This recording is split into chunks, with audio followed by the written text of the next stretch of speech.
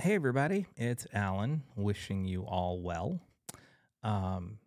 It's November 10th, and that would have been Glen Buxton's birthday. And so let's check out an old Alice Cooper tune featuring Glen on guitar. It's a song called Below Your Means.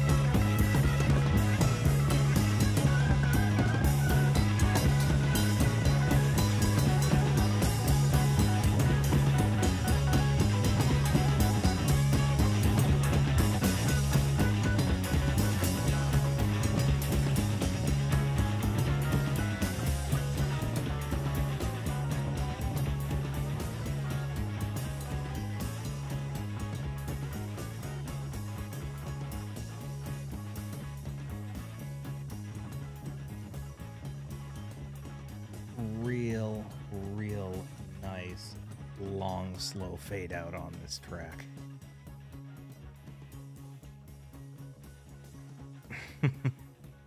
You know what this song kind of reminds me of?